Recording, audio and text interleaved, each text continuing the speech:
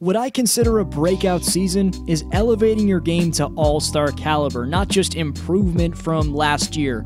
But these 6 NBA players I'm predicting will have an Oladipo or Butler type breakthrough.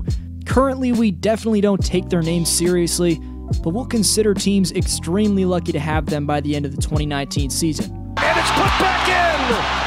De'Aaron Fox with 3.3 to play. Today's shout out goes to Lane Graham. A ton of great answers last video. Keep them coming, but when I asked who will have the better career, Brown or Tatum, Lane took the mental side of things into account, which is obviously a massive factor in basketball.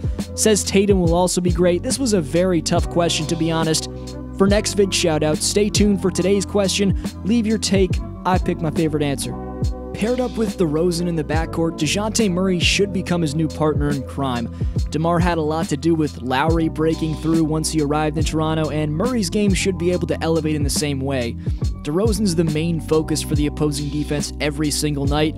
Murray's three-pointers, which he struggled with last season, will be uncontested a hell of a lot more in 2018-19. There's video of him this summer working on his threes. Defensively, though, is where I really think we'll see Murray make a name for himself. Last year, he was ranked first among all guards in defensive rating.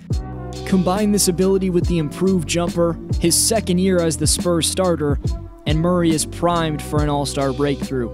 The Spurs roster looks scary if this happens.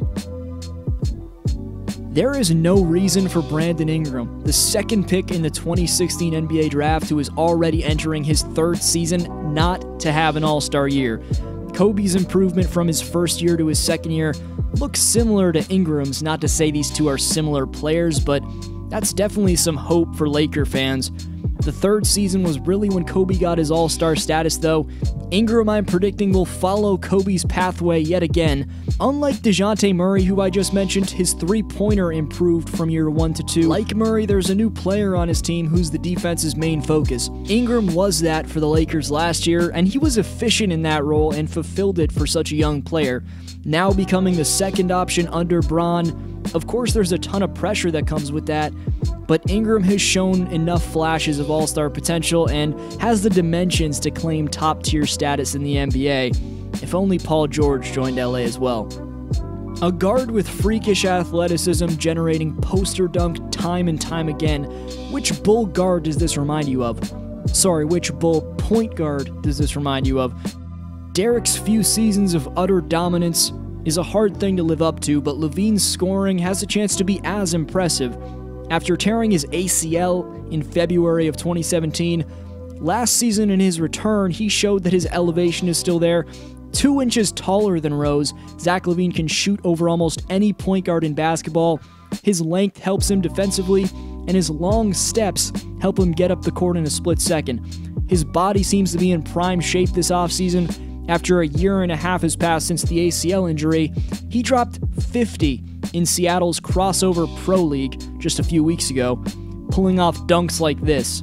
This Chicago Bull point guard has recovered seamlessly from the ACL tear, something we couldn't say about D. Rose, which is of course a tragedy. The Brooklyn Nets are looking for literally any one of their young guys to take over the franchise, as they continue to be screwed by the trade all the way back in 2013 with the Celtics, where they gave up all their draft picks for the decade. Karis LeVert is my choice to become the leader of this franchise. In 2019, the Nets have their own first-round pick for the first time in 6 years, but Karis LeVert will have something to say about them tanking for that pick. Last season, his playmaking improved, and for a shooting guard, it was an impressive 4.2 assists he averaged. Experience is key in the NBA, and guys at LeVert's size, with his athletic ability, who've shown respectable shooting numbers, thrive as they continue to gain it. He reminds me of a young DeRozan, but with a long-range shot instead of mid-range ability. The minutes will be tough to come by at first, as Lin and Russell should come back and fill time at the guard spots, but this doesn't mean we can't see LeVert eventually become a starter while breaking out from the bench. Last year's rookie class was fun to watch, to say the very least. De'Aaron Fox may not have been on Ben Simmons or Donovan Mitchell's level, but with a year of pro experience under his belt, Fox is ready to make the Sacramento Kings legit again. Marvin Bagley is someone I don't love as a prospect, but Fox's quickness and constant penetration of the defense will open up space for the rookie.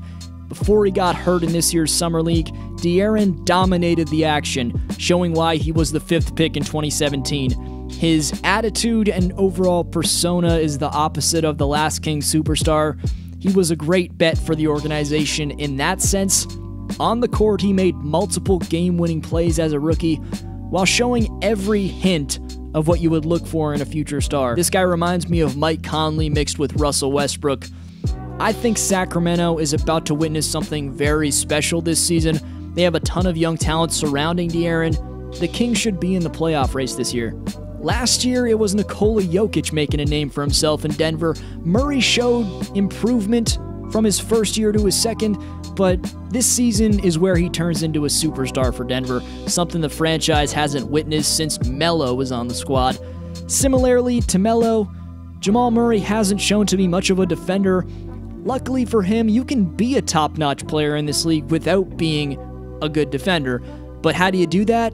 You become a generational, game-changing scorer who makes defenders look silly for even trying. It was an improvement in every statistical category for Jamal in his sophomore year. Expect the minutes to go up even more in his third. At the very least, I expect him to average 23 points a game. With Jokic, Millsap, young three-point shooter Gary Harris, who knows if Porter Jr. plays this year, but regardless, the Nuggets look like a future powerhouse, and there's no one better to lead them than a versatile, deadly scorer than Jamal Murray. Today's question is, who are your 5 breakout players? Feel free to agree with me on my list or bring a whole other group of players to the table. If you're new, subscribe for Hoops Talk all summer long. Leave a thumbs up if you want more list-type videos. Thanks a ton for watching.